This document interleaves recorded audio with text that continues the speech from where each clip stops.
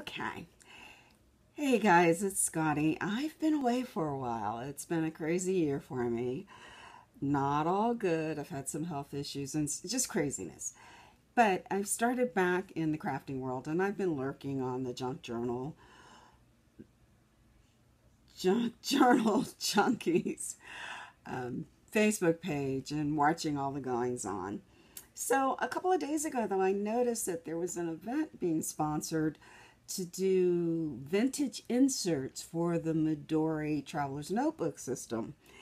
And it was hosted by Lori, but she said she was co-hosting because she wasn't really familiar with the system, Lori Jagadish. And I thought, wow, how cool is that? And then all of a sudden I was like, wait a minute, where is my Midori Traveler's Notebook? I came across this system quite a few years ago and just loved it. And got a piece of leather and made one. And then I realized I haven't seen that thing in years. And so I decided to tear my house apart to look for my Midori Traveler's Notebook. So I found it, which I really did make in like 2012 following YouTube video of Ray Blake. So if you're not familiar with the system is genius. And I'll show it to you. This is mine. It is, let me turn it this way so you will see it. I made it with a piece of leather that I get from a fabric upcycle place. A nice piece of leather that was very reasonably priced, practically free. Anyway, what I did was I tried to do a couple of things. So I took some fragments of the leather, ran it through my Big Shot with some embossing folders. I think this is clocks. This is like bricks or something. Added a camera charm. So let me show the system. This is the book altogether. So I'm going to open it up really quickly. And basically, the system is a cover. The Midori Traveler's Notebook is the cover. It's this part. The notebook inserts are what you put in. So I lined mine with a piece of fabric that I had, which I like. So I'm going to take it apart. I'm going to practice on this video not saying So the first thing I'm going to do is take out the center book, and then I'll take out the other two because I have 3 in here. And I'll show you how this thing kind of works.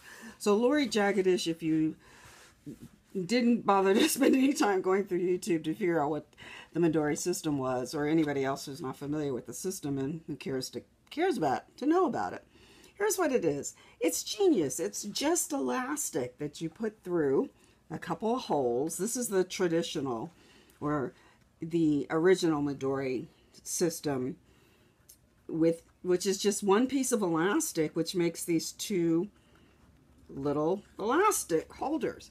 And here's the genius part of it. Then you take a notebook insert. I'm using A5s. I designed this to be an A5 because that's my favorite size.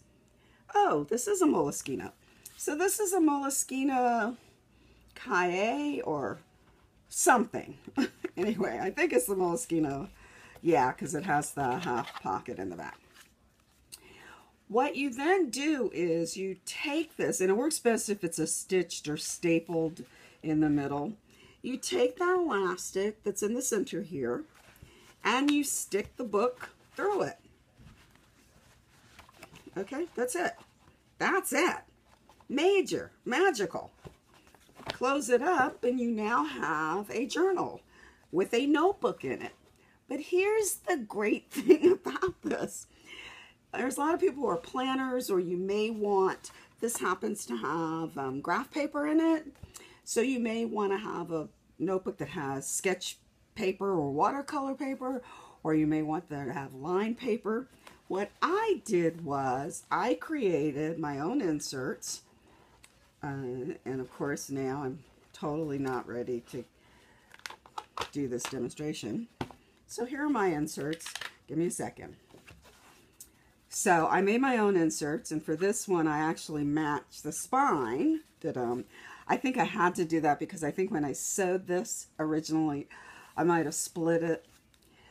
Anyhow, this one is my lined paper. So I was designing this that on my trip I would write in this book. And I'm not a big writer. I'm not actually a big, I am a writer, but I'm not a big journal writer. It's crazy. I love making journals, but I don't write a lot. And then what I did put in mine was an envelope, you know, to collect receipts and brochures or whatever the heck you collect, tickets.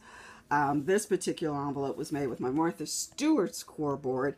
Because like I said, I made this way before the We Are Memory Keepers punch board came out. Anyhow, so it just has writing paper. You know, I stitched a couple of pieces of paper. I think this is a shorter side of the paper. But bottom line, that's all this is. And scrapbook paper for the cover. So that was one of the inserts that I made for mine. And then the other insert I made was, you guys all recognize this, DCWV, something, Timeless Type, I think. And then this was more of a smash book type. So some Tim Holtz paper, tuck spots, top note, tuck spots. So this I designed mainly to smash stuff, images and stuff in.